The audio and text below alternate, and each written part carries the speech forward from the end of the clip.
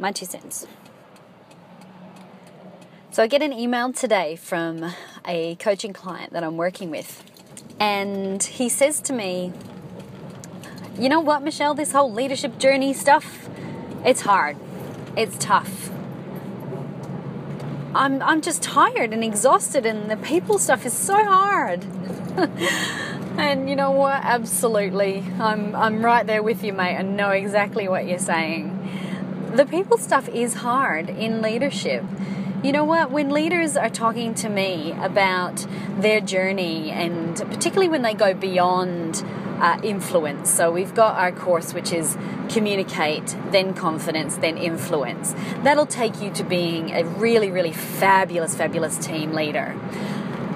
But when people want to go beyond that, they want to step into a bigger role. They want to be a fantastic manager. They want to be an awesome executive. They want to be the best CEO. They go beyond these skills and need additional support. And I do that through coaching with a number of people one-on-one. But also I do that through the Present and Transform programs. And both of them will help along the journey. So, of course, I recommended to this guy that he needs to get into the Present program, Quick Smart, so that he can learn some of these skills. But I also gave him a few tips. And a couple of the tips that I gave him was that, yeah, the people stuff is tough. You're not going to get all wrapped up in knots because you haven't been able to buy a new computer system. Yeah, you might get a bit ticked at that. It might be a bit frustrating. It might be that, that it stops you from doing something and you get angry. But you're really not going to wrap yourself up in emotional knots. When you're dealing with the people stuff, it is emotionally draining. It is hard, but it's worth it. And this is the issue, I think, with people when they're dealing with some of this tough stuff. They get wrapped into the tough stuff.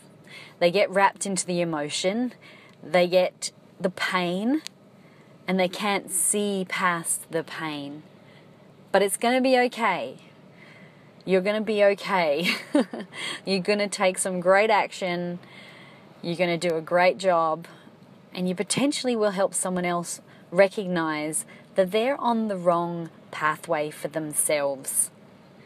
And if you can do that and do it in a positive, proactive way, then you truly are a leader. So yeah, leadership, it's tough. Absolutely. But good golly, it's worth it. And I know that you will be great at it.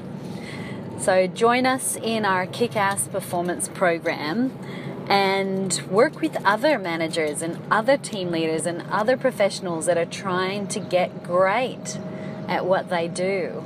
We can learn from each other. Leadership is tough. My name is Michelle Holland, and this is my 2 cents.